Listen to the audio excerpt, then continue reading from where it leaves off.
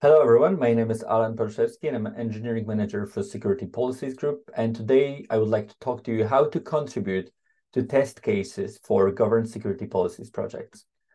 We have a project created where we keep manual test cases that contains features delivered by governed security policies team, and each test case will have steps, a video, and expected results for after given actions. I can show you one of the tests that we already created. So here we have a test where everything is recorded. You see the result was success.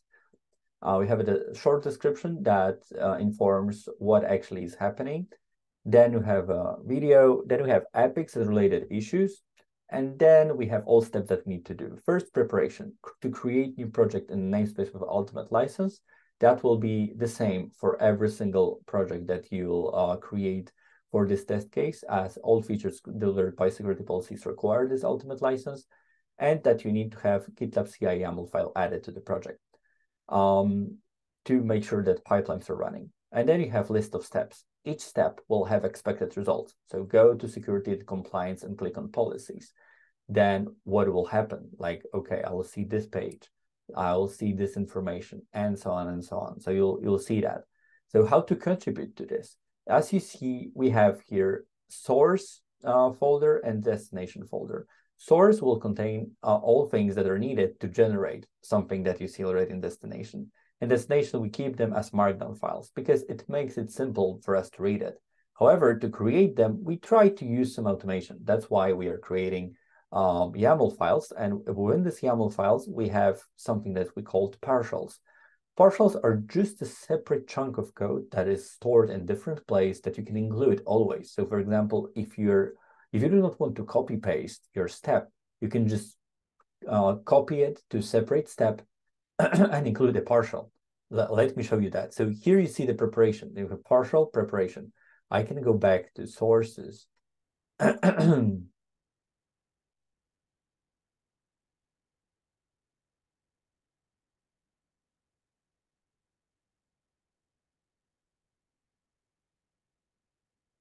I can go to scripts, to partials, and then we have preparation step, which is new project with a single CI job. This is how it's being uh, here. And here you see it's just a YAML file with a list. So that's just a separate thing that you can do to make sure you not repeat yourself. And then what you have is also, because most of the steps can be also repeated. That's why we've decided that we'll probably want to also make sure that you can use partials for them. That's why we have created a separate folder with partials for steps. And you can see, go to security and compliance and click policies. And this will already contain a step and expected result for the step. So if you'd like to add something more to it, you can either add it here, then it will be generic for every single step that you're doing. Or you can copy it and paste in your YAML file, and then you'll keep it as well. Right, so let's take a look what we can do to actually create a new project and to start contributing to this project. You have a whole instructions here, what you can do. What I'm going to do, I'm going to open Gitbot for this. So to create me a new workspace. And within this workspace, I will be able to work on this new test case. So let's see. This will wait for a while until it's created.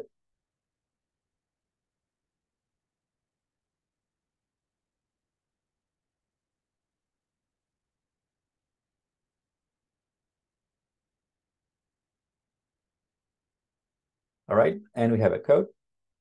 So so for example, let's take a look at one of the test cases that we can create. Let's say enforce project level scan execution policy to be enforced for pipelines for chosen branches with SAST scan to run on the runners with selected runner tags. Wow, this is a long one, but stay with me. I will show you that.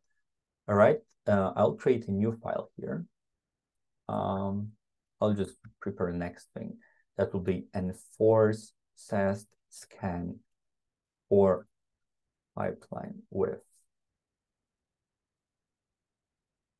selected branches and tags. The best option to start is just to copy some different. So I'll just copy the the one that's the closest, which is scan for pipeline here, and then let's see. And for scan for new project with required license, and I'm gonna copy this. So what I would like to do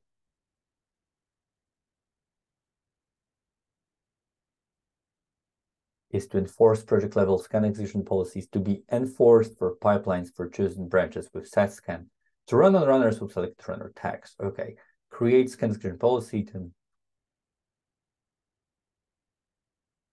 So I'll short this one for project and forced test with execution policy for project for chosen branches to run. Okay. So first, preparation, new project with single CI jobs and new Ruby, safe Ruby file. What it will do, let's take a look at the preparations tab with the safe Ruby file. Okay, just this tab that will mean, add RubyOS script to this project. This is needed because SAST requires you to create a separate file, so it will recognize it. Okay, let's get back. Go to security and compliance and click policies. So this is the step that we'll just copy, because what we'll do, I can create a new project here. I'll create a blank project. This is like SAST policies test.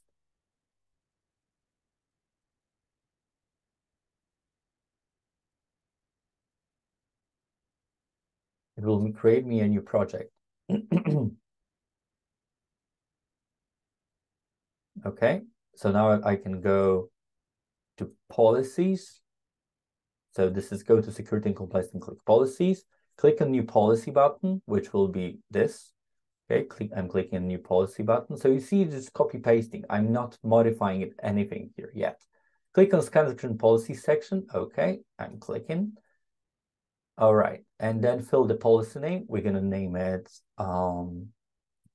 006. As you can see, you can have fill policy name partial.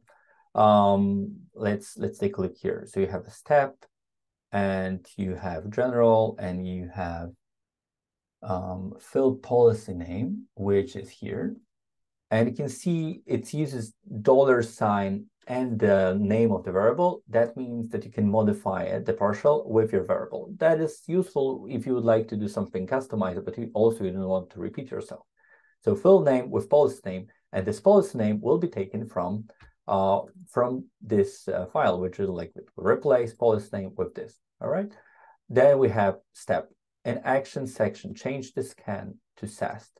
That's what we would like to do. So first, I'm going to do test 006 and change it to SAST. Okay. And let's see what we have next. SAST expected results. Field site profile and scan profile are not visible. Yes, that is true. Action section is visible with action. Then require a SAST scan to run on runner with specific tag. Let's see. Yeah, that has specific tags. With ability to select runner text, icon, tooltip, and present information. And yeah, this is exactly what is happening.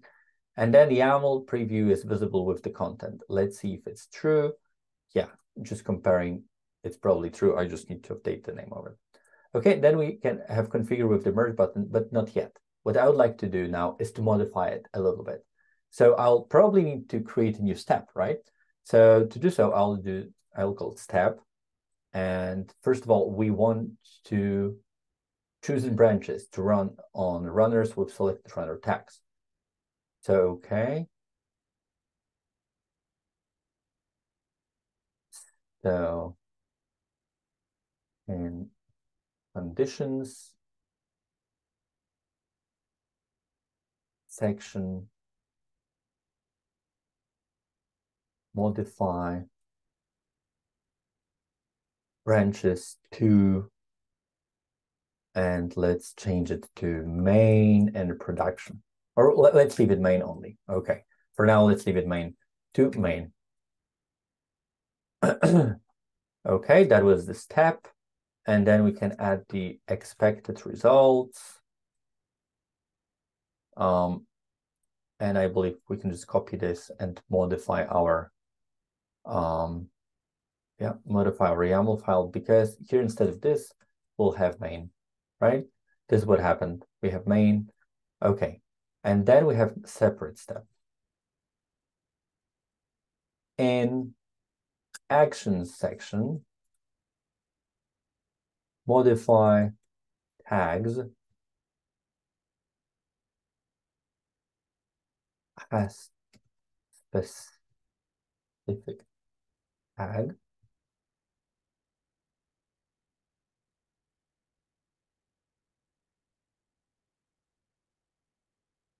To use one of the selected ones. And then I can choose whatever I want. So let's choose something that I probably will work.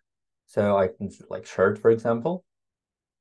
Okay, shirt. So let's say I'm gonna use shirt, and here in the tags, I probably will see something like this. And this is exactly what is happening. Okay, YAML file was generated.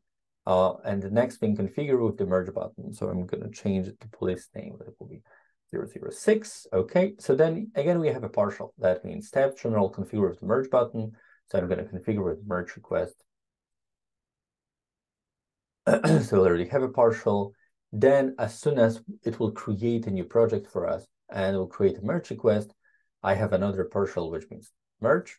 Okay, merge. And then I can run the pipeline. So this is another step that I can use. So now I'll go to my project. One thing that we haven't done within this project as to prepare it was we have not created two files that are important to run scan. So let's do it now. Because policy will be enforced only if you have certain files in your repository. So in pipeline editor, what I'm going to do, I'm going to take a look at what we would like to actually achieve. So scan detection policies, we have the SAS scan. So I would like to have this copied. Okay. So now it will create me ability to run pipelines. And now I can go and create a new file that will be run OS script for this project. So let me create a new file for it. It's called run OS script RP, copy it, commit changes.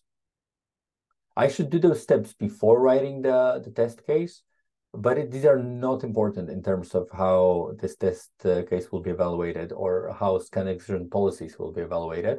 So it's just, you probably want to follow the steps if you're running a manual test case, because you want to make sure that there's like no discrepancies in terms of when you run certain step.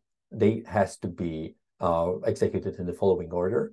However, with the knowledge that you'll gain when working with those features, you'll understand that some steps do not require to be in a certain order. All right, but that's what we did, right? So we have configured the merge button, merge. We're running a pipeline right now, so we can take a look at the pipelines. And we see that the pipeline is running and the test was enforced. And so clicking on run pipeline button, test job is visible and brakeman test is also visible. So we can take a look at the brakeman test job. And the job has success status, as you can see, right? Because it's passed, and that's it. During those steps, you would like to record a video of it. I haven't recorded it, but I will recommend you to install, like, for example, CAP to do it. So CAP is actually quite an interesting project that allows you to record a video of what is happening on your screen without using audio. So it's just your like a screencast, and then you can export it to MP4 or any other format that you can include here. We're using MP4 because that allows us to to include the video editor within this within this Markdown editor. Okay, so I should probably modify epics and issues, but I'll not do it right now. You'll do it whenever you'll add new case. But what's important, I can get back to README file, and then you notice that one of the last steps is create a file, Ruby script generate. Okay, so that's what I'll do. I'll use this script to run it. Okay, it looks like everything was running properly. Let's take a look at the at the destination. And actually, if we have created a new new file or not. Yeah, the file was created. You already see that it's all including important information. So now what you can do is like you can create a new branch. So I can like check out to create new branch, and you'll write, okay, Alan, new test case video, something like this. And then I can write down add SAST enforce, add enforce SAST with custom tag and branches. I can flex commits. I should add files to that I'd like to commit as well, for sure. Commit, publish branch. Okay, so the branch was published. Now I can take a look at my test cases. It will say, oh, you've put something new. Then you create a new merge request. And then you have all things that are needed to actually create a merge request and ask someone to review it. And here you go. You've created your first test case. So this is how you can contribute to those test cases within test cases project for governance security policies. Thank you. If you have any questions, reach me out on Discord or on Slack, and have a nice day. Bye.